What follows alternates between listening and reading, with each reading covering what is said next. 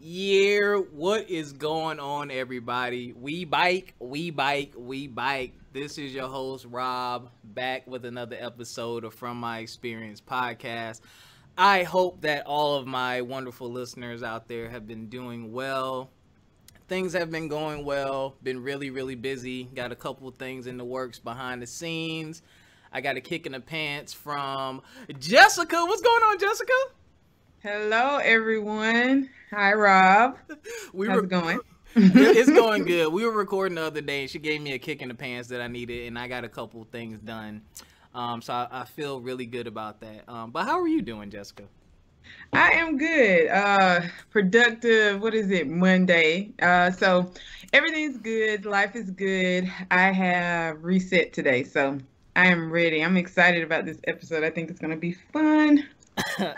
Man, listen, you know, life works funny that way, man. You just never know who you're going to bump into, who you're going to run into. You never know who your friends are going to introduce you to that could change everything for you and just give you a shining moment. And I feel like this is a shining moment for the podcast because of our special guest. I need to give y'all a warning. Those of you who are new listeners, you're going to want to turn the volume down a little bit because I'm going to be laughing a lot. If you've never heard my laugh, it's highly... it's distinguishable. It's really loud. And I'm not going to edit it in post-production because I don't feel like it. So, without further ado, ladies and gentlemen, we have a very special guest. I have to give a shout out to my boy, Nick. Nick, thank you so much. That's my Xbox buddy. He's been on 2 episodes of the podcast as well. I had to shout him out for putting this together. But our special guest, ladies and gentlemen, has worked on the shows Everybody Hates Chris from the CW, The Bernie Mac Show on Fox, and Talk to Me on ABC. He's also been featured on Jamie Foxx's Laffapalooza, Comedy Central's Premium Blend, Byron Allen's Comics Unleashed, and the classic BET Comic View. And hopefully, we gonna pray, hopefully coming to Netflix soon, he's also working on the Upshaws, and that is starring Mike Epps and Wanda Sykes. Ladies and gentlemen, we have Comedian Extraordinaire Mike Estime. Yeah. Hashtag the black man. How much I've done. Thank you. I feel like I've actually done something. Appreciate y'all. You have. Yes, indeed. Thank you so much. Thank you, Rob. Thank you, Jessica, for having me on.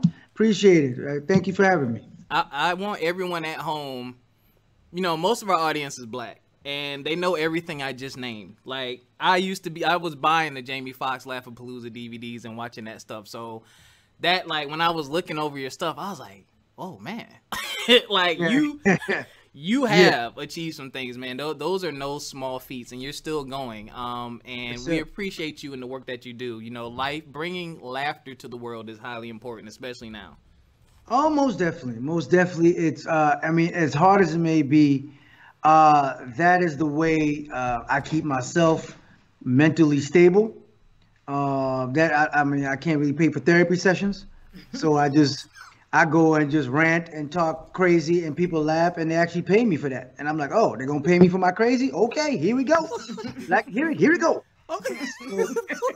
So we understand each other because I'm trying to get paid for my podcast. You know what we're doing? Yeah. So we have a kismet about ourselves. We have a nice little rapport. So I look at it as laughter is not only, it's like music. It can bring people together. It can be like really show each other's differences, but at the same time show each other's likenesses and how we can laugh at those things. So that's what I try to do, you know. And you know, every now and then you'll piss people off, but you know, that's how life is. You know, it's like social media. You're not gonna please everybody. You can't please everybody. No. So I don't try. Question for you: where did your journey in comedy begin? Oh man, we going there, huh, Rob? Man, where did it start, man? I mean, I can't read all those achievements and accomplishments and not let the people know where you started. Okay, all right. Well, I started as a sharecropper back in no. Let me. No. During our songs when we sang our Negro spirituals. Oh my God. Or overseer said, "You's a funny nigga." No. You's a funny.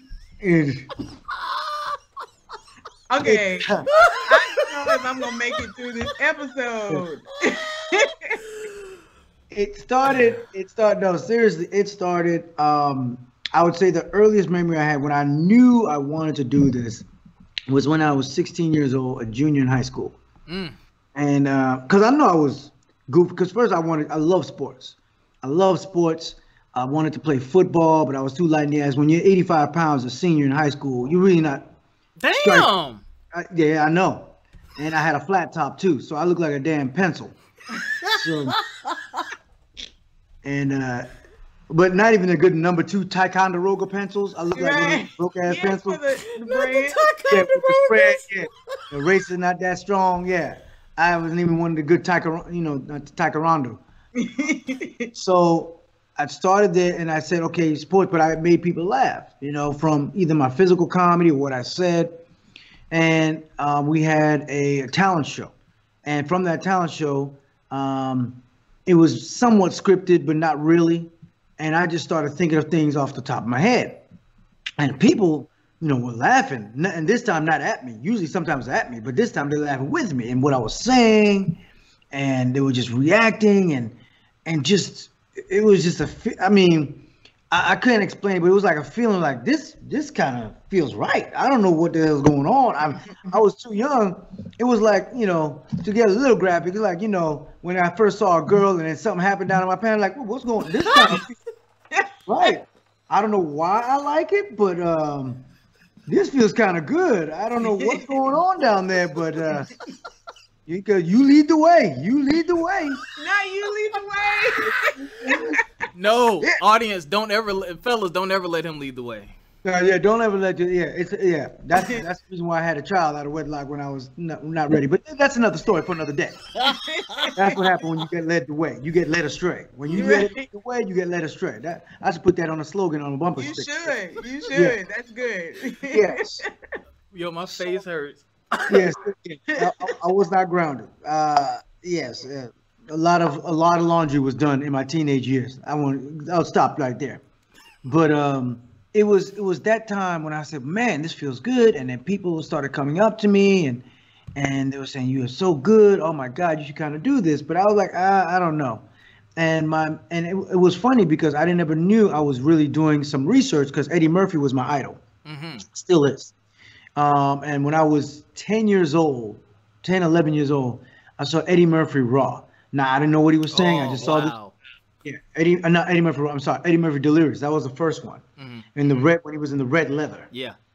And he was cussing and saying stuff. Now, I didn't know what he was talking about. He was talking about sex. I never even heard about sex.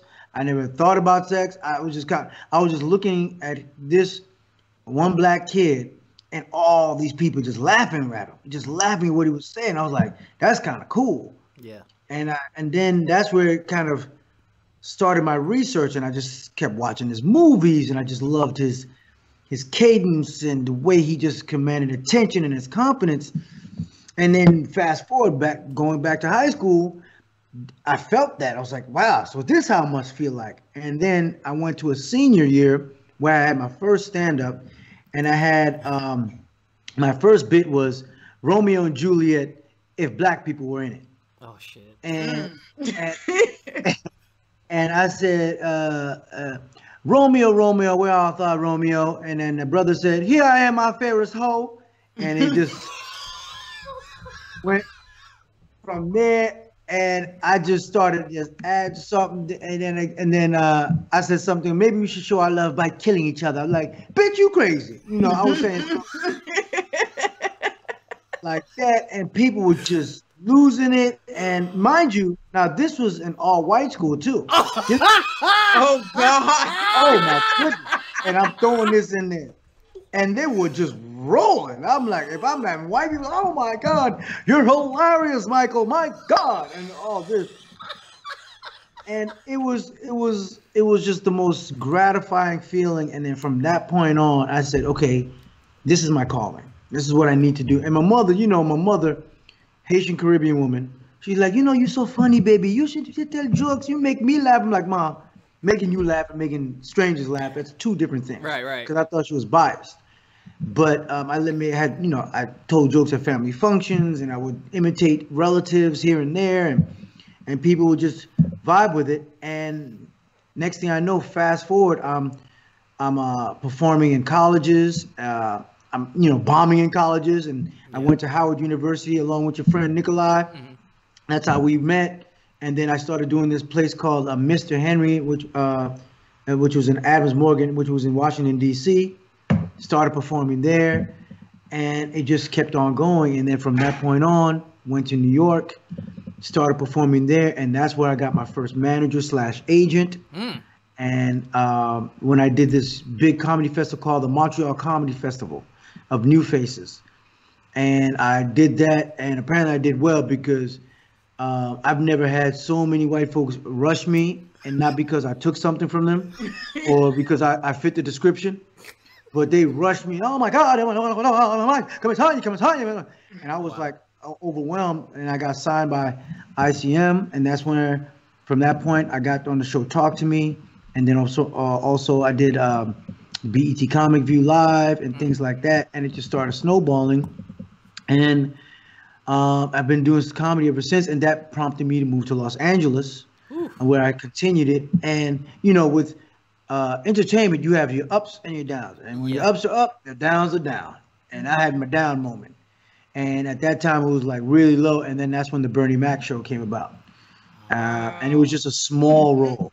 It was a small role. It was my line was under the sink, and because I was like some shady character that found stuff lying around Bernie's house, and like, man, I was hit, and Bernie like, I hit them damn cars. Where the hell you put them cars at? Motherfucker, where you put them at? And I said, and all I said was under the sink. Or like, got it. And I booked it that way. And I was like, that's it. And I was like, wow, this acting thing is easy. I didn't know. Wow. And, how was that? Just snowballed. And then I was fortunate enough to get that. And then from that, I parlayed that into a nice little role on The Last Holiday with Queen Latifah and LL Cool J. And then I parlayed that into, from that, Everybody Hates Chris, which ran for 5 seasons, which was one of the best experiences of my life. People still call me risky. At first, I didn't, if no one knows, like I said, like you said, a lot of white folks, they didn't see the show. So if they said, they go risky, I'm like, oh my God, what does he have? So that wasn't a good thing. When he said risky, they were like, oh my God, should I take shots? Should I call the authorities? Oh, that was before the Karens came about. So the Karens. yeah, exactly. Before the Karens came about, I was just risky. But then when the show caught on, a lot of people started really, and it got more popular actually when the show got off as opposed to when it was on. And it's still running now. I know that for sure because I'm getting people from Brazil. Hey, Danger, but they call me Danger. They don't know how to say risky. They're like Danger. And I was like, "Fuck you, you Danger." We call you Danger. We can't say this. I was like, "Oh, you meant risky?" Like, yeah, Danger. I was like, "Oh, okay." I thought you were I was like, "Kiss my ass, you Danger." Like, that was great. It was great, and from that point on, I've been blessed enough to parlay that. Like I said, I've had my ups and downs. I've been able to perform overseas for the troops as well early in my career, and that was a great experience. I've been able to perform in my homeland of Haiti for a benefit after the earthquake. That was great. Miami, and now thank goodness, like you just mentioned, I'm currently now filming the Upshaws starring Mike Epps and Wanda Sykes, along with Kim Coles, Paige Kennedy. Great cast. Produced by Regina Hicks, who's done many. If you Google Regina Hicks, you'll just see a slew of things that she show ran or wrote for, and now she's the showrunner. And yes.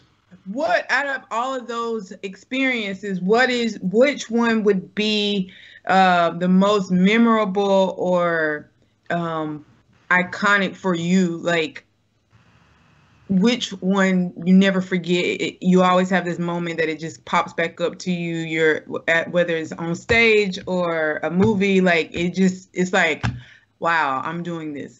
Yeah, it was two things. As far as stand-up, it was actually the Montreal Comedy Festival. That's where I said, okay, this is a different country because it's Canada. So I was like, okay, I don't know how because if a comic wants to make sure that their humor transcends, not just, it could transcend boundaries, regardless of color, religion, and race, whatever, that everybody could unify and be able to relate to what they're saying. And I think the Montreal Comedy Festival was one of the times where it really popped and clicked for me and said, okay, I belong. And that's where I really said, yeah, this is what I really want to do. And as far as my acting, it was definitely Everybody Hates Chris, because you had Tashina Arnold, you had Terry Crews before he went crazy. T, I love TC, but come on, T. I mean, damn, someone take the damn phone away from him. I mean, don't even. I mean, shit. I mean, somebody take the damn phone away. Away from me. I guess him and Trump taking the hydroxychloroquine together. I mean, they talking crazy. But Terry Crews, Tashina Arnold, of course, Chris Rock came and directed some. Tony Rock, JB Smoove was on the show. Yeah. We had legends like Jack A. Harry, Ernest Thomas. I mean, we had people, and I was just so nervous. Right. And Debbie Allen one time directed when I was just, jittery. I was like, oh, what if I say the line wrong? What if I do this? And then after a while, and Debbie Allen was like, calm down, just do what you've been doing. Debbie Allen, yeah. She's amazing. Another Howard alumnus, by the way, Howard. And she said, do what you're doing. And I think it really hit me when one of the director before Debbie, he's done a lot of things, like he did the Bernie Mac show, he did the Wonder Years, he can go way back.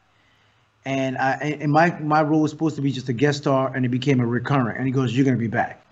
And a lot of times they said that in Hollywood, be like, yeah, okay, whatever. All right, whatever, motherfucker. Right. I've heard this before. I've heard this, motherfucker. Okay. It's like, I was like going back to high school and goes, oh, yes, I'll call you. And she never called. I'm sitting there. I call up the new, this number has been disconnected. Hello?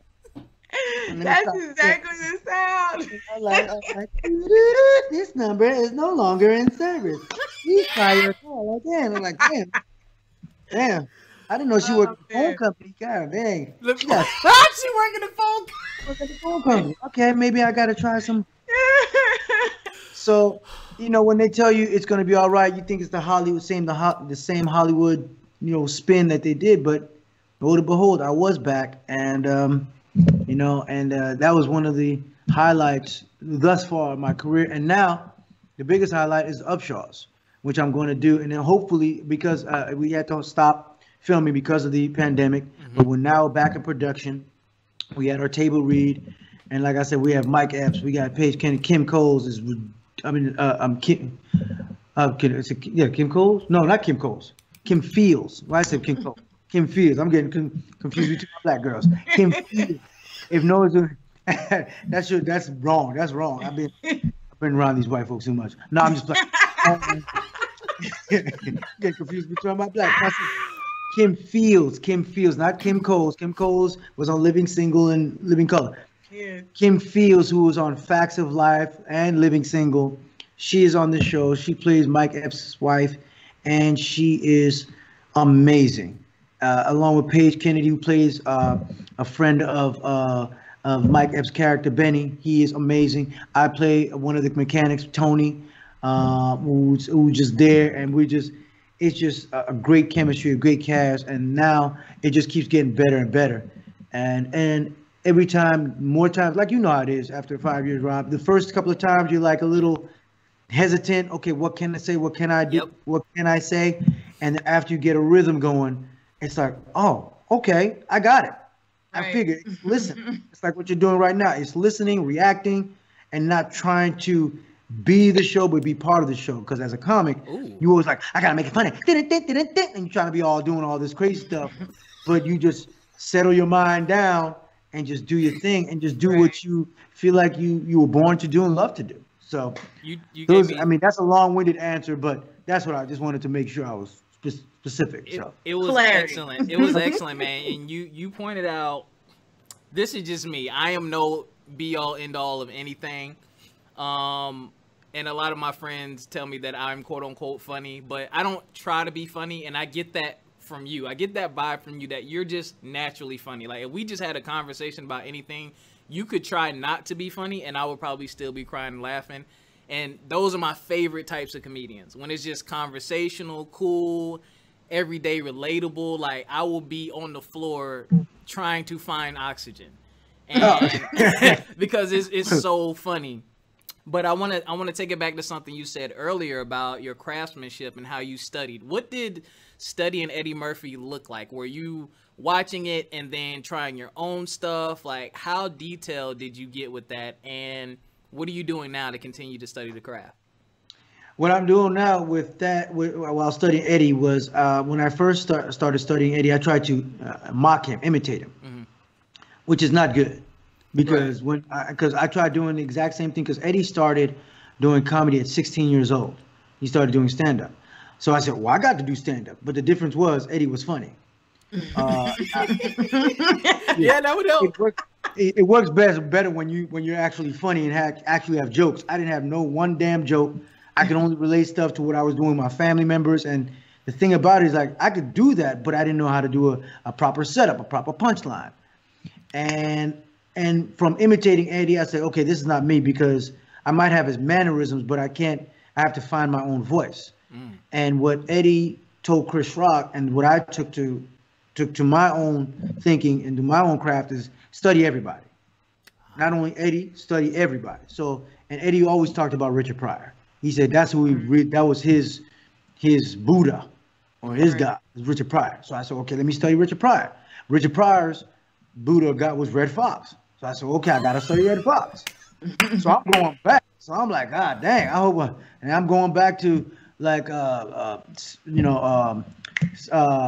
Pigmeat Markham and Burt Williams and Jackie Gleason and Woody Allen. So we just kept going on and on, because even though I might not find their comedy my taste or quote unquote funny, but I can learn something from them. How to craft a joke, how to write a joke, how to speak to a crowd.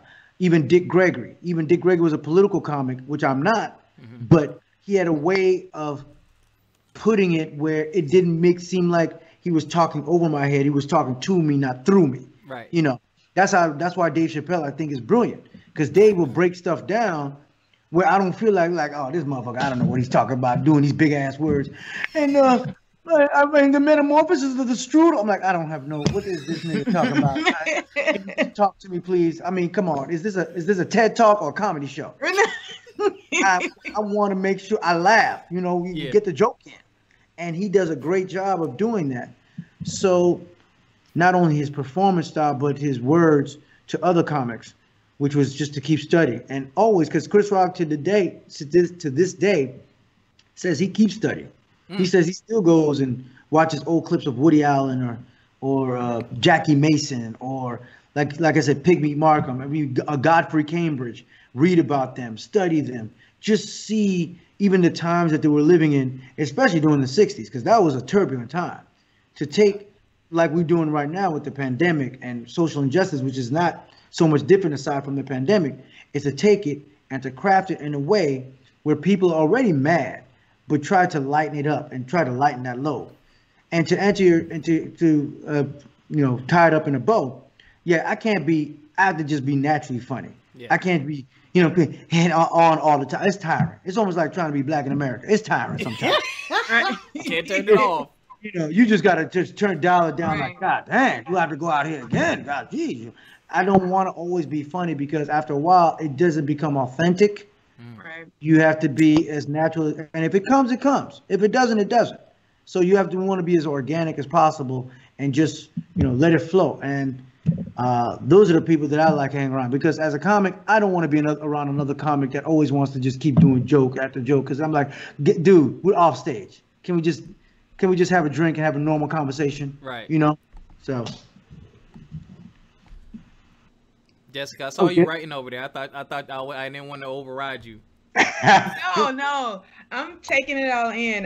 One of the things that I took away is your ability to follow the breadcrumbs, I guess, and like the breadcrumbs, like these nuggets.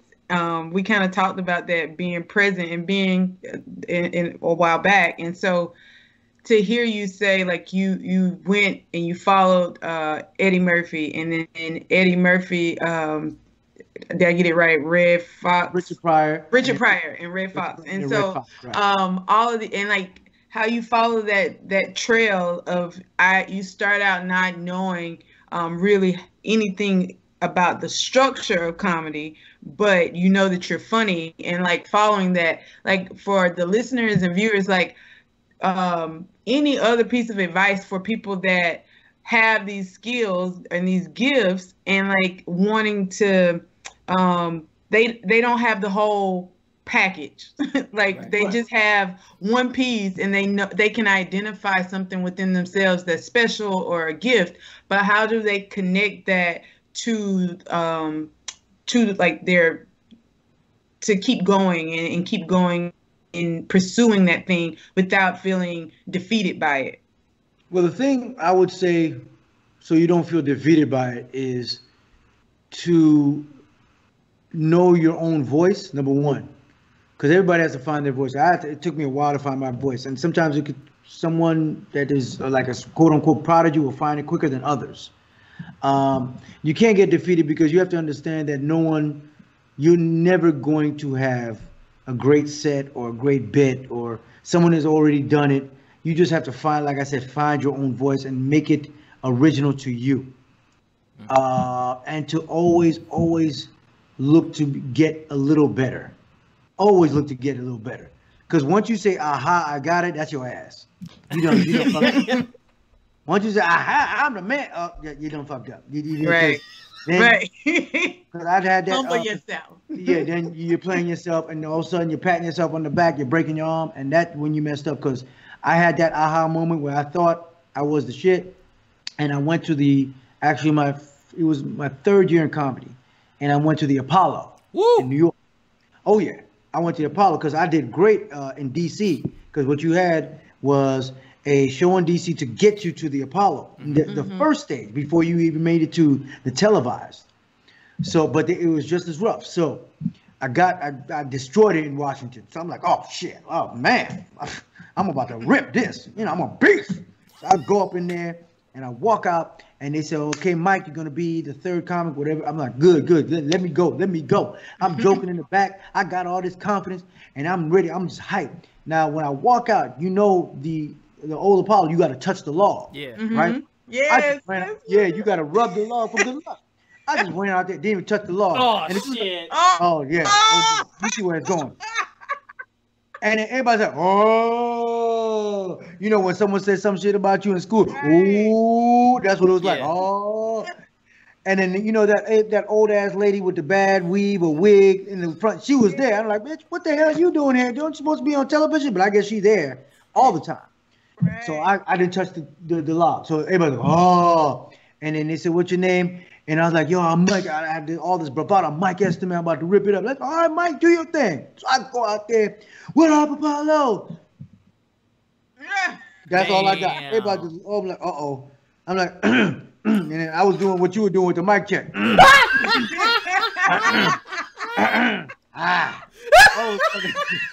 got cobwebs in my throat, like I was gargling dice. And then I said something, and mind you, my mother, my father, and my cousin came down to support me in Harlem. So I'm like, yeah, Wanda. And I don't know what I said. I blattered something out. Yeah, y'all ladies be tripping, don't you? And all of a sudden, it was like a Harley Davidson boo, like boo, boo, boo, boo, boo, boo, boo, boo, boo. And then the boos just rang down. Boo. I thought I saw my father starting to boo myself. I was like, is that my... And they booed the hell out of me. I walked off, and I never felt... It was the loneliest feeling, because when you get booed, you have people avoid you like the plague. No one want to talk to you. There was no pat on no back. Hey, man, you get him next time. Like, that nigga got booed right there. No, he got booed. No, don't touch him. He might hit booed off on you. I don't want that back on me. I don't want that energy. So I was just, devastated. And then I went outside, and my mother's like, "Baby, it's okay, it's all right. We love you. You did fine." My cousin's like, "It's all right, Mike. You get him next time." My father's like, "You need to work on your jokes." I'm like, "God damn, yeah." I was like, I didn't think you were that good either. Yeah, you need to work on your jokes. I was like, "Damn." So after that, I was like, man. But the thing that I knew, what I said, you know what? I still want to do this, even after getting booed. Mm-hmm. After getting booed, I still want to get on stage. I was like, am I a masochist? Why am I? I was still thinking about it. I was like, I did this wrong. I was just analyzing what I did wrong. And then I think it took me 2 weeks to get over it. And then after 2 weeks, I was back on stage. I was scared. I was petrified. I was like, what if this happens again? Yeah. And I don't think my set went that well. It was a little off. It was a little quiet, but I wasn't scared. I wasn't afraid of the silence as much. I rushed through it, but then the second time I got my first little laugh, and then it broke. But that's how you know when you have adversity like that, it hits you, and it doesn't deter you from what you feel like your calling was. So that's the nugget I would give to folks. Do your research. You're going to get a lot more. There's going to be a lot more downs than ups in the beginning, but when you have those ups, all those highs are the best highs. Better than any drug, better than any sex, better than any sex. I never thought I would say that, but it is. You sure? Because I don't know. Oh my God! I like my girl. Like, babe, you want to hold on, girl? I'm gonna write this joke. Hold on. Oh, that was a hell of a punchline, girl. No, you keep that. You finish yourself off. I'm done. Woo! My Lord, that was good. It was. Oh man. But yeah, research. Stick with it. Find your voice. Find your voice. What makes you unique? You always want to be. Everybody has hit on a subject that you're probably going to talk about, but make it your own. Chappelle is talking about stuff that Dick Gregory was talking about, Richard Pryor was talking about, Eddie Murphy was talking about, but he made it his own. He made it his own point of view, which is why, a lot of people consider him, the greatest, because he's doing it in a way where it's just so, like you just said, Rob, natural. Yep. It's not forced. It sometimes don't even feel like he writes it. It looks like he's just a stream of consciousness. Yeah. And those are the best comics, And Eddie was like that. Eddie was like a dude that, seemed like he was talking shit on the corner. Like some dudes, I know dudes like that. Or Richard Pryor when he's telling his stories, or it's just an amazing feeling. And as I said to folks, just stick with it. You'll know if you want to be a comedian or in this business.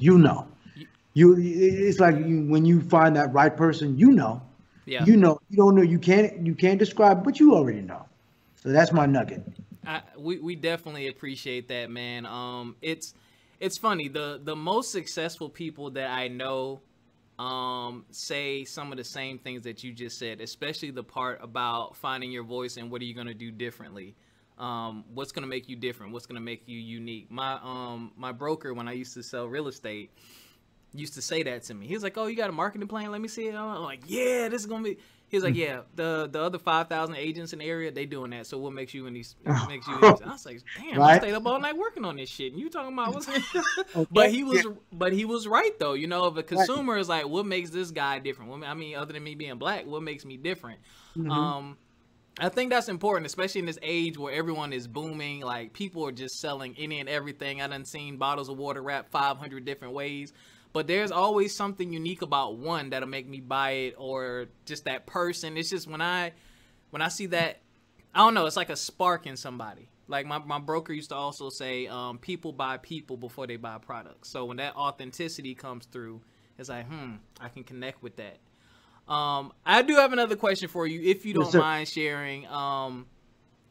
And since you brought it up as well, talking about some of the lows, and you don't have to put all your business out there, but I think it's important to talk about the lows, because I do believe it's cool to, let people know that it's okay to get out there, start a business, study, do all those positive things. I've been that person as well. but I also don't like to set people up to make them think it's an easy road. Because some people really think I could just go out of here and do it. Yeah, Right. your bills are still coming on the 1st and the 15th. Damn straight. But your paycheck might not be. Pay themselves, yeah. So what were some of those lows, and what advice do you have for people to help avoid those or prepare for them? Oh man, where do I begin? Yeah, I know that's how low it went. I'll start with a simple. Those lows were when I didn't have work, when the phone wasn't ringing, when no one was calling, and I wasn't booking anything, and it got to a point, and it actually was affecting my relationship. It does affect your relationship with your lady. If you with your lady, your man, have children, it affects it because it affects your mood, because you're not working. You feel like your value is not being appreciated. You want to know why, and then you start getting bitter. Ooh. That's the one thing. That was the real low, when I started just getting bitter for other people. Like, this motherfucker, what the hell he doing that I can read?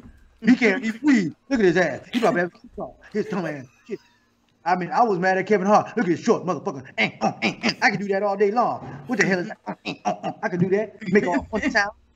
Look at Chris Rock with his fucked up fingers. I can make my fingers look like that. What the hell is that shit about? So you got arthritis, so now you're gonna be an actor? I mean, it would be silly shit like that would just drive me insane to the point of depression. Right. A lot of comics, they are depressed. There are a lot of comics. A comic friend of mine said it the best. We're like broken vases. We have a lot of chips, a lot of cracks in us, and the way we heal ourselves is either through comedy or writing or acting. So it was through those times where I was like, okay, why am I angry? Because I felt like, am I working hard enough? Why is this person doing this? Is my agent not doing this? My manager not doing this? Am I not going out enough? And sometimes it's a crapshoot. And you have to be okay with the word no. You have to be okay with the word no. Don't have to accept it, but you have to be okay. Okay, no, keep it moving. But you don't accept no. You have to be okay with you're going to be rejected. You have to be okay with they might not like you because I've been saying you're too tall, you're too short, you're too dark, it doesn't do. I mean, I've heard all of it. Oh, you're too funnier than this actor. We can't have you be funnier than him or her. So we can. Yeah, I've had that happen too. Overqualified. So that does exist. Like, I thought that was a good thing. Right. Like shit. So I can't be funny. So why am I here? Yeah, why the hell am I here? That was in the breakdown.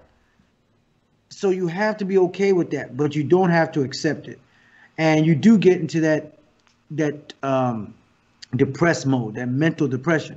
But then, and I've started taking therapy because it's good for you, aside from comedy, because you have to start talking about things like that. Is my kids gonna love me? Yes. Am I going to be out?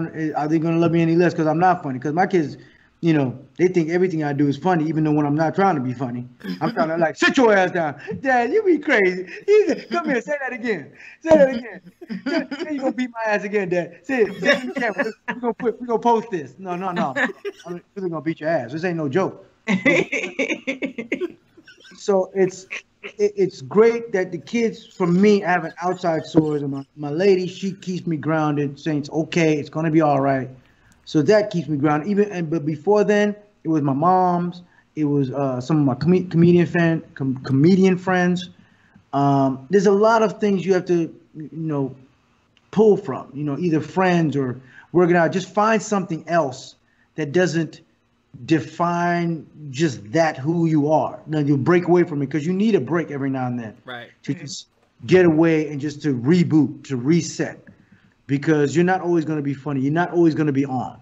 And those are the darkest times I've had. Like I said, when I wasn't working, man, and nothing was happening. I was, getting my unemployment, and people weren't hiring, and my manager was calling me like, I don't know what to tell you, Mike. They like you, but they don't. But all these excuses, and I would just get frustrated and just throw my hands up like, this is ridiculous. What am I doing this for? It's an abusive relationship. The lady saying she don't want me, and my ass like, are you sure? Are you sure, girl?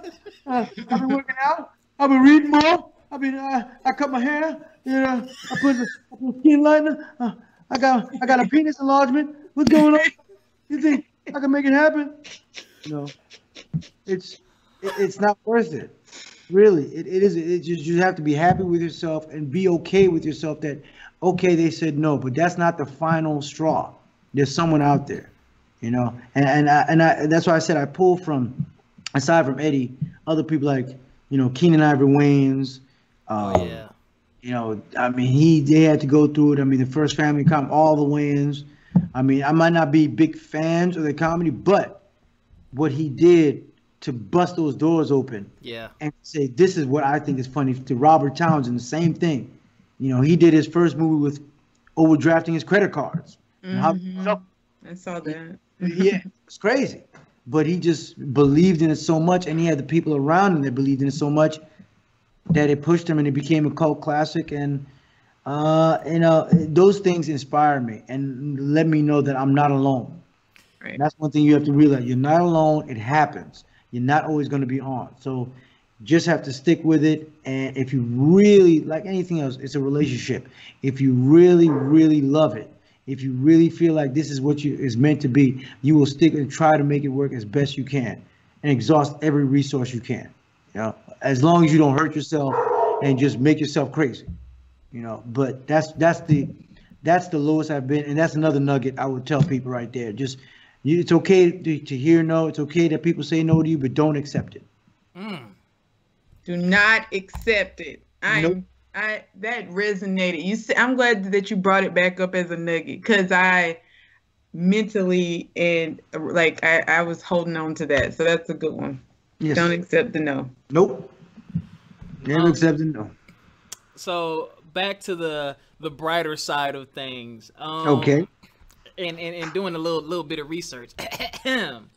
Now, it said that in your bio that your views on marriage, sports, and politics will have people in stitches. So I just want to know what some of the look on your face is like. Oh, I'm about to tear this shit up. Yeah. You got me in the starting block, bro. You got me in the starting block. I just want to know. On your mark. On your mark. I'm already. I'm not even going to false start right now. I'm flow joining right now. It's funny. Ain't both with this bitch. Here we go. Let me loose. Yes. I want to hear your thoughts on marriage in particular, because I've been doing a lot of research. Newly single, just did a whole series about men and women and toxicity and all this stuff. What are some of your thoughts on that? And you kind of referenced that, use it as a reference point when you were talking about the lows and the work you got to put into it as well. So, man, when you're trying to balance a career and relationship, you have to definitely have the right partner, bruh. Yeah. Because think about it. I mean, thank God Martin had, you know, Coretta and Malcolm had Betty. Because you don't want, you know, Malcolm coming home and like, what you been doing, marching, nigga? Mm-hmm. Okay. You don't want to hear that all day. Exactly. Like, oh, come on, man. Baby, I'm trying to find a dream. Yeah, dream. You know what a dream is? Dream is food on the table. He had the right person behind. Yeah. It's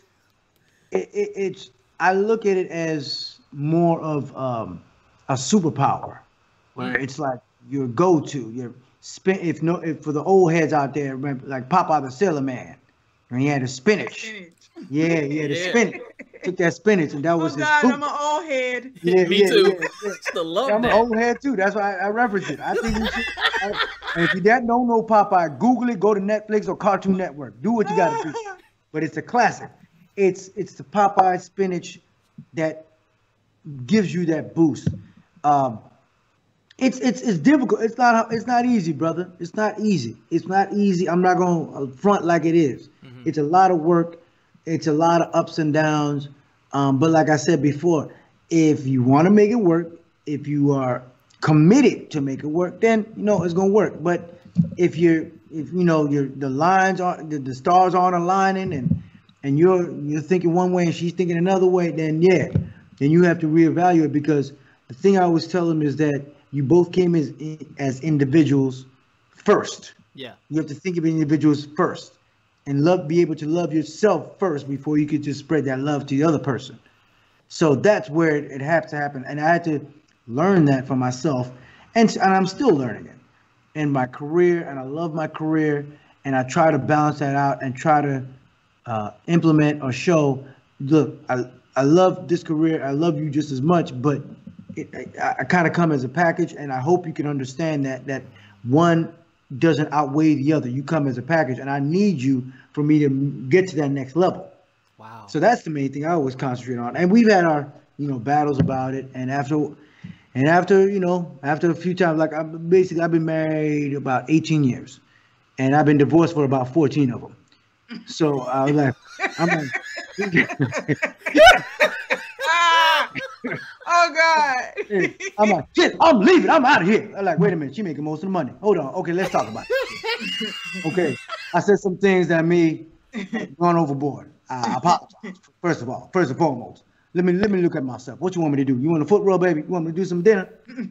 So it takes a minute, man. It takes a minute, but it takes. I just heard on the show, another show. It takes vulnerability, which I'm still learning. To be vulnerable, to be open, and which is funny coming from an actor. That's our main thing. You got to be vulnerable. Yeah. Here I am, like you can't be vulnerable because on stage, as a comedian, you're showing one side of yourself. But the thing that makes, again, going back to Richard Pryor, Red Fox, and and Chappelle, and even Robin Williams and Jackie Lees, they were vulnerable. You could relate to them. That's why you're like, yeah, I feel the same way. And what they're saying isn't malicious. It's what they feel. But they're always trying to understand. They're saying they're not perfect, which nobody is in this world, especially comics and actors. We're not perfect, which is why we take on roles, which would be either comedic or dramatic, in trying to take on roles to understand ourselves along with the character that we're playing. So it's a lot, man. Like I said, even with the kids, ooh. I try, like I said, I'm a different person with you here than I am with my kids. I'm a military man. I'm like, sit your ass down. You think I'm playing with you? Yeah. You think I'm messing with you? Uh-huh. I'm gonna bust your ass. And hey, how you doing? And now I'm back to being daddy, because I can't be funny with them all the time, because I have to be dad. Yeah. I have to be pops. I have to make sure their homework is done, especially with this, online learning, which is kicking my ass. I ain't lie. I mean, shit. I'm like, I'm looking at it like, Daddy, can you help me? I'm like, ooh, okay. Mic check. Preposition. Yeah, I think that used to be a famous song from Bobby Brown. My preposition. I believe that was that's not it? Why don't we go back to coloring, son? Why don't we go back to coloring? Let's go back to coloring. Make sure you stay inside the lines. So that's oh my God. Even in that, like the vulnerability, I feel like a lot of times people are able to understand that in work, going back to your point about being vulnerable in work, but pulling that into personal life. How do you use, I guess, in parenting and the relationship, how did you realize that you needed to be more vulnerable in those areas? Well, actually, I'm still learning. Mm-hmm. I'm always learning. And it was funny because my 8-year-old, he comes to me and goes, Dad, I'd like to speak to you. That's how he talks. Wait. Dad, formal. What? It's very important. Father, I'm glad we had a chance to sit down and speak this way. He goes, Dad, because the thing about it is, kids because I have 4 children. And the youngest one, along with the oldest one, are very in tune with their feelings. And the youngest one told me, because like I said, we're doing the learning thing, and I got impatient and I called him a dummy, which was wrong. And he goes, Daddy, you called me a dummy, and that hurt my feelings. That really hurt my feelings. And at first, like, get your bitch ass out of here. Talk about you. That was the initial thought in my head. But and I said that, and not in so many words. But then I was like, Mom, nah. And his mom said, look, he's sharing with you. He wants to talk to you. And that was where I was like, okay, this is where I need to be vulnerable. And I can't do the exact same thing my parent or my father did with me. Yeah. Because he was just mimicking what his dad with him, which was, shut up, dummy, smack you in the back of the head and smack you and spank you, get me that switch or throw a shoe at you. That's how they raised us. And they figured, oh, you know, and I feed you, I clothe you, I got a roof over your head. That's enough. But that's not how, that doesn't mean that it was right. Right. So that's why I said I have to be more vulnerable, be open, because not in being more open and relating more to your kid makes a better relationship with your children. Right. And that's what I was learning. And when he came to me and he initiated the conversation, it touched me. And I said, okay, if he's taking this much time to share at 8 years old how he was feeling, I should be more receptive, because I always told him, you don't have to give me respect because I'm your father. I have to earn that.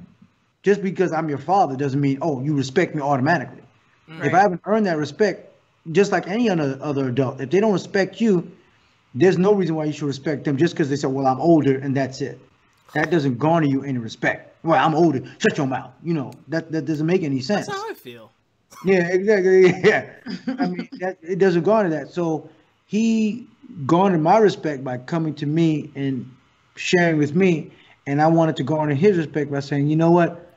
I'll make a deal with you. I won't do that. I apologize. Doesn't matter if they're how old or young they are. You still can apologize to a young kid. Man. Because they need to understand that they'll be able to come to you, and hopefully as they grow as human beings, that it's all right for men to say, yo, my bad, I'm sorry. Right. Not to be like, my nigga, fuck out of here. You know, it's all good. Come on. No, you have to say I'm sorry, because they want, you know, they need to feel that. They need to hear that. Yes. What you're saying is infinitely important. That's, you know, granted, you're not the same age as my dad. God rest his soul in heaven. That's how my dad raised me. I just talked about this on my last episode. Like, that's exactly, like, he sat me down. He had conversations with me. He taught me how. That's why I'm so good at this. Like, I've been talking all my life. And he taught me to explain myself. Like, I could have straight A's. And this is when N64 was out. Love Nintendo 64. If I want that new game, okay, tell me why I should buy you this game. I'm like, shit. I wasn't prepared. Yeah, exactly. I come back with bullet points, Dad. I mean, that's what my son did. My son, my oldest son, 17, he would ask me for a dog. I mean, this was he's 17 now, but he's been asking me for a dog for like, since he was 9, 10. And I was like, no, you ain't getting no dog. Why are you going to get a dog? And I was like, you're not going to clean up after it? You're not going to do this? Because I'm going to be raising that dog. No, you're not going to do it.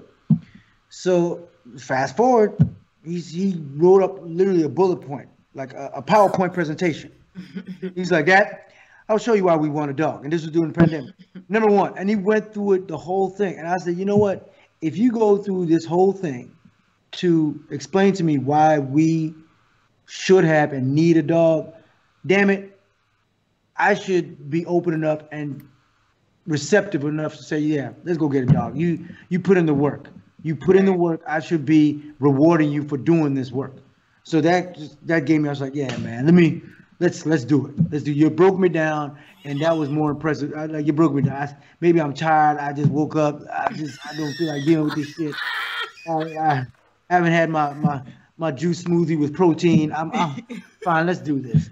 But it was. What did you get? Huh?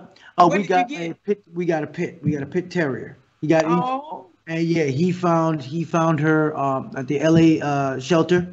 Yes, adopt, don't shop. Yes, he did. He adopted. He pulled her up. He did the printout. We went there. He scheduled the time we were supposed to meet. They brought the dog out. Wow. He did all of that. He did all. Yeah, and the dog's name, I'm clearly I'm a pet lover. Oh, okay. Zizi. Her name is Zizi. Yeah, it was Zara, but we call her Zizi. Zizi. So, what happens is, just like I said, he ain't picking up shit. I'm walking down morning and night. I'm feeding the dog. Yeah. So everything that I said when he was 10 years old came to fruition. Yeah. So. But right now, I'm in love with that dog. So I say, fuck it. It's done. It was for you all along. It was for me all along. I got me because I love to run. That's why I got a running partner now. So I saw that. So about you run as well, Rob, right? I would define mine as a brisk walk. Oh, you walk. So I started the pandemic running. I went to school on track scholarship, but do you run in the winter? I'm trying to get advice on that because I'm really about that. not. A I don't winter think runner? it's in my soul to run in the winter. But do you run in the winter? Okay. Well, luckily not because I live in Los Angeles. Oh, yeah, So you there- don't but get when a it much does, of a winter. but I have run in the rain. I have run in the rain. There was one time where I've run marathons, like 10Ks. Oh, you My serious? first marathon I run in Long Beach. Yeah, I did 10K, which is 6 miles. I've run half marathons, and for some reason we did one on the beach. And this day it was raining. The wind was coming in sideways, and I'm thinking about, well, they're gonna cancel this race, right? They're gonna cancel, right? And the person's like, all right, on your marks. We're like, no, you don't, Mark, go home, right? We're gonna cancel it and go. And we ran in the cold, and it takes a different kind of mentality. I was like, okay, I'm cold, my hands are freezing, but people running like, and they were just going into it. I'm like, oh, okay. And that's what made me love them. Like, okay, it's a mentality. It's a discipline that you have to have. And from that point on, I was just into it because I saw all these people pushing themselves, pushing their bodies to doing things that they weren't, that their bodies, I know physically we shouldn't have been out there, but they said, no, we're going to do this. We're going to finish this. And we weren't doing it for a medal or, I mean, some people were running for time. Some people were just doing it for camaraderie, but they were just running and they were just doing it and pushing other people. And it's almost like what kind of like, I guess why I like sports and that so much is like the tying back into entertainment. It's like you have to push yourself, Right. know your limits, test your limits, push those limits, see how far you can go. And that's what I do, man. And yeah, I mean, sometimes I'm like, this is stupid. Why am I doing? My feet hurt. I'm tired. Oh my God. Oh, things are starting to flop out. I got my drawers out. I got a wedgie. I want to take this. I want to go to the bathroom. You got all this, but you just, you just doing what you have to do. And it's meditative for me too when I run. It's meditative because then when I finish running, I have all these ideas, flood of ideas, because they talk about the endorphins and all that starts happening. And I start having these ideas, and I'm like, oh, let me write this down. Oh, I should do this. I do this. I don't drink coffee, so that's my morning coffee. Mm-hmm. I'll run. I just get it, whether it be 20 minutes or 40 minutes or however long I feel like running. At that day, it's just my adrenaline rush, and then I'm ready to go for the day. But yeah, I got my dog. She run with me. Now, the first time I ran with her, it happened to be like one of those mini heat waves. It was like, we went running at 8 o'clock in the morning. And at that time, it was 85 degrees at 8 o'clock in the morning. And I was like, ooh, it's kind of hot. But I ran with her. This was like our third day with her. I'm like, come on, girl. We're going to do this. We're going to do this. And the sun started coming out, and her little tongue. Now, I know if she could have talked, she like, nigga, slow down. That's what she wanted to say. I ain't no track dog. I'm a pit. I fight. I don't run. I ain't no great. If you want one, get a greyhound. That's a motherfucker that run. I'm a damn pit terrier. I got too much fun. And then after a while, she just laid down. She's like, fuck it. She just laid down. She said, fuck it, I ain't running no more. Like, oh, girl, I'm so sorry. We were on the trail. I had to call my wife to come pick us up. She like, and then you know what he did? He looking at me. If I was so, I'd bite your ass if I was so tired. I can't breathe right now. I was just, oh shit, give me some water. So it was. That's how much I love it, man. But she's getting used to it now. We're starting to do a mile, 2 miles. We'll do a walk, run. She's getting used to it, but that's my running partner. That's my girl. And and like you just said, with the pandemic, and hey, I can run 2 marathons at this point. I'm serious. I've been running so much time because I train my little boys because they play soccer and basketball, and so I was like, you ain't gonna be playing Fortnite all day and getting Fortnite ass. Sitting on your ass, saying, oh my God, I'm laggy. You ain't getting no Fortnite ass on me and playing, Valhalla and all this shit. We're going to do some exercise. Yes, that's important. Get out there and let's do some work. So I've been working with them, working out and just really, staying in shape and just having fun. And plus, I'm an actor. So, this is my money maker right here. I got to keep everything tight. I can't become You know, I can't have that quarantine look like you couldn't find one barber, not one. I'm like, yeah, nah, just, you don't got no clippers at the house, nothing, really. Damn. So I just want to make sure that I was looking tight. So that's the main thing that I wanted to push. But yeah, it's always for me. It's always about pushing limits. It's always about testing your limits. See how far you can go, and whether it be comedy, run, exercise, something, anything. It's always. I mean, my lady always talked about that's my ADHD talking, but maybe that is because I'm always wanting to find some activity. I always want to find some kind of, I guess, an adrenaline rush, something to pique my senses. You're creative. You know, You're creative. always creative. Always think it's creative. And even my son said, "Dad, why don't we do a sketch?" And I perked up. I'm like, "Oh shit, let me start writing." Yeah. You know, and he just wants to make it fun because he sees these YouTube sketches. I'm like, "Son, we could do that." Like, yeah, let's do that. Yeah, like you're watching these motherfuckers do all this crap. We could do the same thing. I got a camera, you know. We'll put some stuff. I'll direct you. And now he's like, which is a good thing. He's bugging me, Dad. When we gonna do this next sketch? Because we did a sketch. Oh, cool. Playing and he got a lot of views, and his grandpa, you know, called, and my father called, and other people saying how great it was, and he got the bug. So I was like, all right, here we go.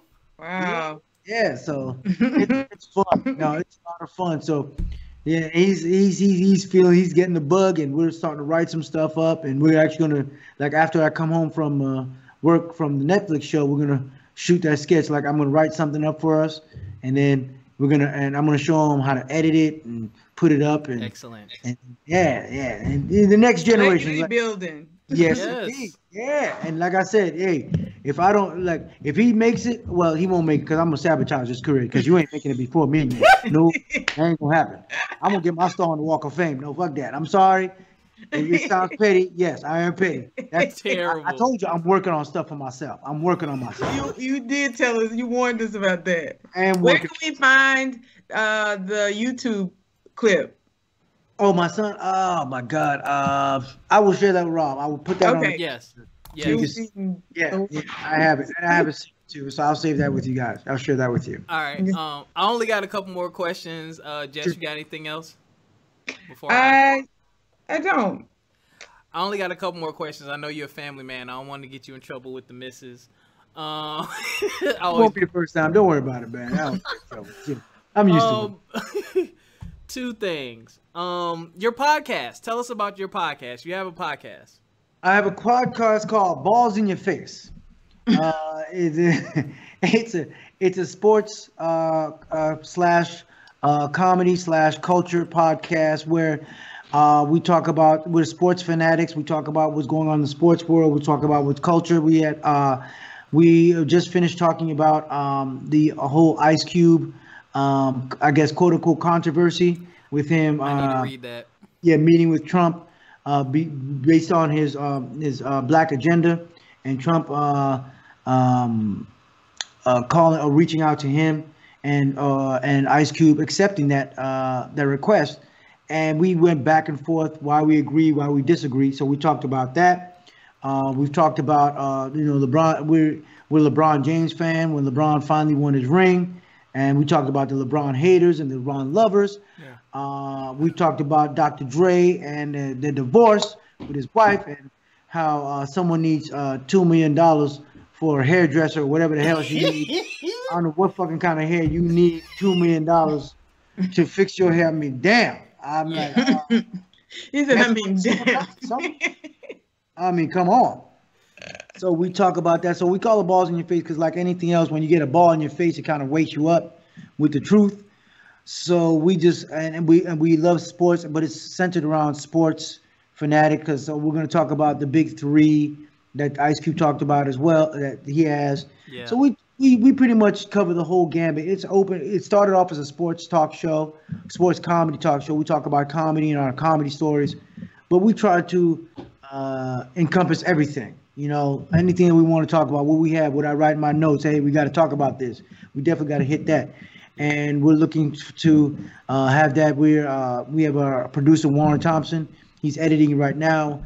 And you could look up that on not only on YouTube, iTunes, and we're looking to put it on Amazon, which has a new streaming service. So we're trying to do as many media platforms out there just to get the word out there. And just like I said, with this pandemic for me, what it's done for me is it either could do one thing. It could crush you or make you more creative. Yeah. And I've chose to make it more creative. At first, I was depressed as hell. I got to be with these kids, and because there was a time I was like, I really don't like these kids. I really don't like them. I really want to leave right now. But then after a good 2-3 weeks of talking myself off the ledge, it taught me how to be creative and really appreciate who they were as people, and then also dig down deep and find some creative side of me, which is why I did the podcast. And also I did a web series.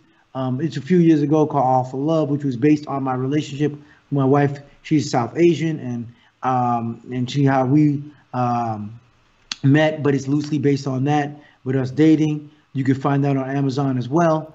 And we're pitching that also to try to make it hopefully into something, a series, and flesh that out, hopefully with Netflix or Amazon or any other streaming platforms. So yeah, that's what we're doing right now. We're just always constantly just moving the needle, trying to add to our portfolio, add to our resume. So awesome. Yeah. Wow. Yeah, I know. It was long-winded, but that's what I wanted to share with the podcast and with the Upshaws and things. And it just doesn't stop there. But like I said before, with this pandemic, it was as I like to call it, God's global timeout. Yeah. Where you need to sit your ass down and really see what's important. Yeah. And I'm glad you touched on that, because I said no, I didn't have anything, but that was my question. It was like I wanted to know your experience of the pandemic, and like I got it without asking. So the universe provided. I manifested it in my thoughts. There you go. Yeah, you manifest your thought, and then I wrote it down. It literally says pandemic and experiences, and then you gave it to me. So it's been a blessing. I understand the whole with the dark side of it, which is the unemployment and the deaths and things of that nature, and that is horrible. Mm-hmm. And I'm not gonna get political because I think we've all done that, and I'm tired of that myself. Right. And so on the flip side of that, I look at it as, like I said, I've had enough time to spend with my kids to really understand what was going on, not only in schooling and in their life, to have conversations. And I have my down times and my down days and my up days. But how do I cope with that? Like I said, it forced me to, in turn, look deeper. Okay, what can I make better of myself? What have I been neglecting? Asking the questions that, because you're always on the move, you don't really have time to really sit down with yourself. With yourself. Since you remember when old folks like, sit your ass still, sit still. Yeah. Right. Yep. And before you like, but what? I said, sit still. They just want you to sit down and relax your mind and think and somewhat meditate, but they just sit still. And that's what it forces you to do, to sit still and somewhat meditate, even if you're not, quote unquote, the typical meditation, but you get to think about, I missed this opportunity, but this opportunity presents itself. What does this sign say? I'm exercising. Maybe because after a while, I've been exercising, and then one kid said, hey, can I work out with you? And another kid said, can I work out with you? Then I had these little kids I'm working out with out of nowhere, and I get a little business on the side. And that's just because I didn't know this was going to happen. I just working out with my kids. Also, it was for my actual boys to stop complaining so damn much. So I was like, here, have your friends complain with, working out with your ass. So you stop complaining, so I'm going to slap your ass until next week. So it just spun out into that. So things like that, that's what the pandemic has done during this time, is just make you think outside the box. And I've talked to my boys from college, from Howard. They said it makes you think outside of the box. He's wrote scripts, and, we watch things differently, and we take in things different. And I don't take things as personal as I used to. Right. Now I just, and I have to credit my therapist, and also what I've been thinking also, instead of going into something expecting a result, I just expect them to just listen, and that's it. Right. Don't expect anything at the end of it. That's powerful. Don't expect the result. Just, put it out there, and if something positive happens, great. If nothing doesn't happen, fine. But you have to be okay with that. So that's what this pandemic has opened up for me. Whew. Man. Thank you for shining a light on mental health too in the Black community, because I am an advocate for that. I go to therapy, and I think that a lot of people are apprehensive about that or what that looks like. So just hearing you openly speak, I really want to like say something there, because I think that we need more of that. We have a lot of trauma, and so thank you for sharing that. Oh, I was one of the naysayers, the people that say, man, your ass crazy. That's why you taking therapy. Shit, you know. But after a while, and I have to credit my daughter, who kept saying, Dad, you need therapy. Ooh, and I thought she was being funny. Yeah, she was, because she does therapy. Wow. And she said, Dad, you need therapy. It'll help, Dad. It'll help. And she said this for about a year or two. And then after a while, you know, because my temper was not constructive, it was destructive. And then I said, okay, you know, all right, baby, I'm gonna do therapy. And like I said, you could tell jokes, but for so long when shit ain't funny anymore. Now I'm not being funny. I'm just being angry. Right. And when you're being angry, it's not funny anymore, and you're not being vulnerable, and then it stifles the creativity. It's a domino effect in some ways of how it robs us of our lives. Just one little thing spins out of control, and I don't know. Yeah, no, you're right. No, you're on the right path. It does spin out of control, and it's like this because you don't. It's like pulling a thread. You know, you pull that thread. This thread. This will. After I pull this thread, it'll be fine. But then you keep pulling it, and it just keeps unwinding. Right. Yep. Right. Like this not getting any better. Right. You're getting to the root of the issue. Right. And that's what my journey is. I'm trying to get to the root of the issue. Right. Whether, like I said, prayerful. Like I like to say I'm a spiritual person, not a religious person, because religion is a little more constricting for me. Spiritual, I'm a little more open, which is why I read the Bible and try not to take it verbatim, because I have to understand the times that it was written. But it does have some good nuggets in there where I can say, oh, I never thought of something that way. And maybe if I apply it in this way, maybe that will get me closer to what nirvana is, whatever the hell it is, you know. Right. It's always like I said, I've never thought in my 40s that I would still be learning, but hey, I found that we're learning to unlearn. Yeah. Like so. It's a whole. You thought you checked. We were going through this process of checking the boxes. So you thought you would get to the end of the checklist. And I think as you become whole and you're working on being more whole, you find that you're unlearning these processes. Like, no, this doesn't just equal that. Like, you have to look at the situation as it is and all in its fullest context, not just check. So yeah, exactly. And I've been, and it has helped my relationship, honestly, with my my lady and my kids. Like I said, always learning. I didn't say I'm perfect, because it's a long, like you said, you have to unlearn. That's 40 some odd years of unlearning. Yeah. You know, because there was one way that I would express my feelings by either clamming up and just pushing it down, because being a man, especially a black man, push it down, push it down. You get ulcers, and then you shitting out stones, and having all kinds of intestinal ulcers and all these problems like high blood pressure and diabetes. That's where it comes from. It's all that stress and all that anger and angst. But once you release it, there's a breath to it, and it just opens up so much. And for me, and then the universe opens up. And my daughter used to say this all the time: the universe will open up so many possibilities. Oh yeah. Once you allow yourself. Once we let go. Once you let go. Got to. Yeah. And damn it, hey, she was right. And how old is your daughter? She is 26. Yeah, 26-year-old baby.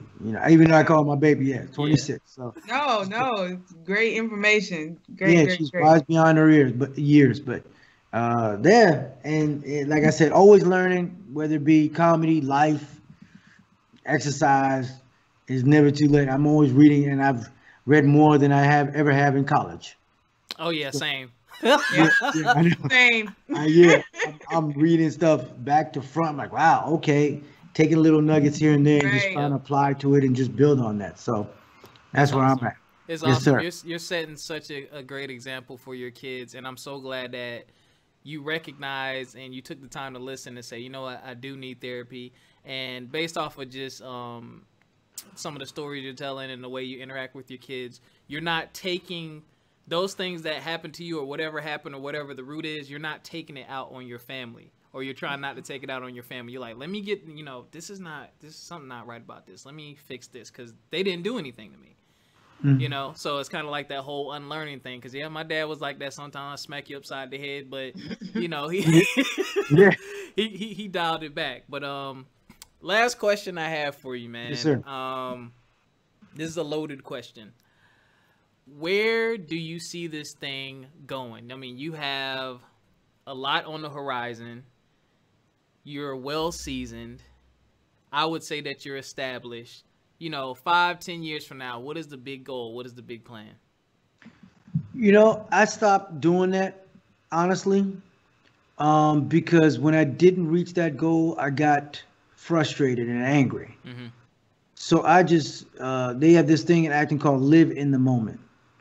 I just live in the moment, brother. I just really, because I try not to etch my path in stone. I write it in pencil because it's always changing. I just keep erasing that bitch. I just keep like, nope, that ain't gonna work. Nope, that ain't going, because it's ongoing. I'm always evolving. And so when they say, where these, I have in my mind somewhere written down, in 5 years, because I remember when I came out to LA, I said, oh man, when I come out to LA, I'm gonna be a leading man. After 6 years, you know what? I'll be a supporting man. I'll be a supporting. But as long as I'm a man, I'm a supporting. And after like 8, 9, 10, 11 years, like, guest star is fine. I could guest star somewhere. I could be a guest star. Guest star. I'm good with that. After 18, 19 years, 20 years, I'm like, you know what? I just want to work. If I could I just be in catering. If I could just hand someone some muffin or something.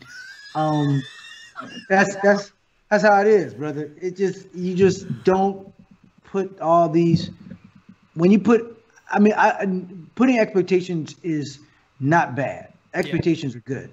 It's just don't put restraints on those expectations, like time frames. Yeah. Because when it happens, and just always enjoy it, because the journey is always more enjoyable than the destination sometimes. Mm-hmm. And that's what I'm trying to do. I'm trying to enjoy the journey, and it's been a long ass journey. Don't get me wrong. I like to get to that destination, and there's been many successes along the way. But at the same time, I have to make sure that I enjoy the journey and that I don't try to put restraints on, what I gauge as success. Because for me, success, it changes from day to day with me. Yeah. It may be monetary, then it may be spiritual, then it may be just family life. There's many successes that people look at, and I think that's what sometimes, and including myself, was a downfall, because I put, okay, if I do this and I make this, that's when I'm a success. And when that didn't happen, I get frustrated, I get angry, I get depressed, I was at my lowest, I don't want to live. It was crazy stuff going through my head. And then after a while, I'm like, I got to stop doing this to myself. Yeah. Because it's not healthy. So when I do get a job like the Upshaws or Bernie Mac or Everybody Eats Chris, I'm like, thank you, God. Yes. Because a lot of other folks would love to have this job. They and would. even if it wasn't the leading man or the supporting or recurrent, whatever, I'm on a show. I'm doing what I love. It's not work. And it's going to a journey, and it's going to some place where I don't know where it's leading me to, but that's the fun part about it. Yes. Yeah. That's the best part about it. Because, you just hit it. Yeah. It's just beautiful.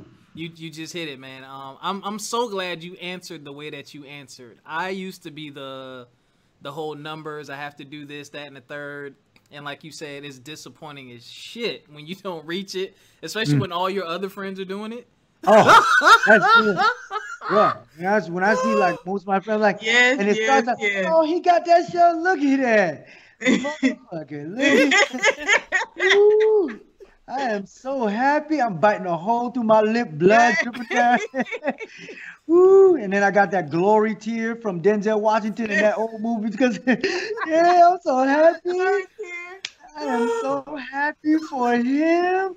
Meanwhile, I'm just, oh my God, it's tearing me apart. But now I'm genuinely happy when I see one of my peers do something. Yeah. You know, I'm genuinely happy. I'm like, God, that's what I'll email him or message. Hey, man, I am so proud that you did this. I'm so proud, man. Keep doing your thing. And before it used to be an agenda behind it, but now I'm like, no, I'm literally proud. I'm happy for you. You know, because I know how hard it is to get there.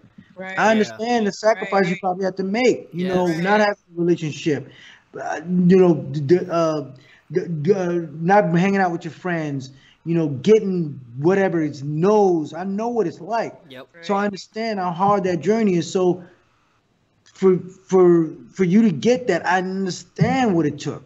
Yep. So I'm able to, you know, empathize and understand that. So it's actually so refreshing. I'm like, and I'm so happy to see it. I mean, at the point where, you know, I'm crying with the dude. Yo, man, we did it, dude. We didn't do shit. I didn't do nothing, but we did it, man. We did it. Like, all right, man, I got to go back to my trailer. Okay, well, I got to go help out my son, this online math, this core math, kicking my ass.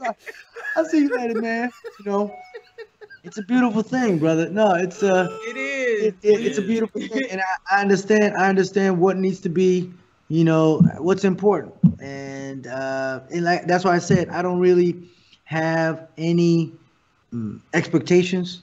I guess I'm just enjoying the journey. You know, if money, you know, start raining from the heavens or success comes out, I am appreciative because I know what it was like to, I guess, fail. Yeah. And at times feel like a failure. Mm-hmm. And so anytime I get anything little, it's just a blessing. And I count those blessings. And when people say, you know, something like, what's your best role? What's the most exciting? Like you just asked me, it's like that, but the next one is going to be my most exciting one. Right. Because, you know, these things are far and few between. So I take it in stride, man. I'm just enjoying the ride. I'm just enjoying the journey. And then if I'm able to help out my fellow man, woman, child, whatever, I will do that because I understand the blessing that I was given. And it's my opportunity and my duty now to share that with them, to share that with whomever, and to just bring them up and hopefully they pay it forward. Yes. I'm over here like smiling. My jaws hurt because I'm just like, yo, my face is hurting right now. Goal. This is what people need to take away. Like, it's really important to, like, I think self-discovery, and it all goes back to that. When you dig into yourself, the abundance is within ourselves. Like, if we can, because once you realize it is a journey and it is hard, and if it's hard for me, it's hard for them. And you find happiness in other people's stories. You find like that connection, and like I think that all of those little pieces like is where the success really comes from, because you're experiencing it and feeling it and participating in it in such a deeper level. So yeah, I'm like cheese. Yeah. Hey, you know, I didn't mean to go all Cleflo Dollar or, you know, talk, you know, get on. My face hurt, man. I think I went to Oprah's, you know, Soulful Sunday. I know. Right. I felt like Dale King up in here. Soulful Sunday on us, but I appreciated it. Yeah. This was great. I just feel like, going through all what we're going through, you know, it's time to just sit back, reflect, and say thank you, and hopefully better things to come. And like I said, I never put restraints on yourself. I have expectations, but I don't have restraints. So, and if it doesn't go the way you plan for it to go, it's okay. That's okay. You know, because there's something better. And if something does I guess go in a opposite direction that you plan, that is not what you planned, lean. Someone said something to effect of lean into the uncertainty of it all. You gotta low. It's okay to do that. It's scary. It's like skydiving. It is scary. If you jump, it's scary as hell. You jumping, you got a dude strapped to your back, girl strapped to your back. You don't know, is that chute gonna open? I hope it does. But you just gotta jump into faith and make it happen.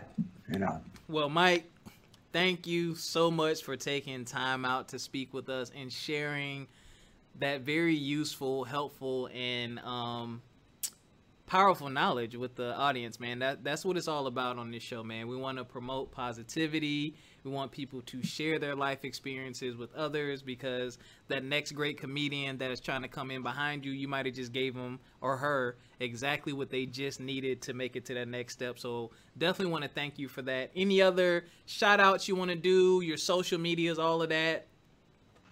Yeah, sure. I'm on IG, Mike Estime Comic, one word.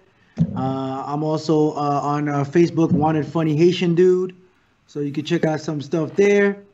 Also, like we talked about the Balls in Your Face podcast that will be coming out soon. Also, you can check out the web series All for Love and look at some stuff. It's some early stuff, not the best, but it's funny. I think it's funny on Amazon Prime. And that's pretty much. Oh, and Twitter at MESTIME42. That's Mestime42. And yeah, that's the only time you can quote me as Jewish. Mestime. Mestime. Hey, ahoy. All right, you gotta go before you get us canceled. Before we even get on air. Yeah, exactly. Dang, I'm on the come up, okay? I'm trying to take things places. Yeah, I don't want the ACLU coming down on you. My fault. I don't want that happening. But yeah, those are the social media platforms. So that's pretty much it. But I thank you, Rob. Thank you, Jessica, for taking the time out. This was awesome. Thank you. Thank you so much. No problem, man. No problem. And, to our audience, you already know, if you're a first-time listener, you can find us on Instagram, FME_podcast. On Facebook, join the Facebook group. We have great discussions going on in there. Just search us From My Experience Podcast. You can like the page as well, because that's going to come up too. But definitely join the Facebook group. If you have a question, if you want to be a guest, or you have someone you want to suggest as a guest, hit us up, fmepodcast1@gmail.com. Don't forget to check our affiliate links in the description. I'm not going to go through all that stuff right now. I'm still on the high from this conversation. Now I'm processing some things. I feel like I need to stay up and work, but I actually got to get up and go to work, so I can't. But and you can follow my personal IG, complete_vision. Jessica, where can they find you? At Exposure, EXPOZHER, on Instagram and Facebook. All right, y'all. So y'all already know. Take care of yourself physically, mentally, financially, and we will catch y'all next time. Peace. Bye.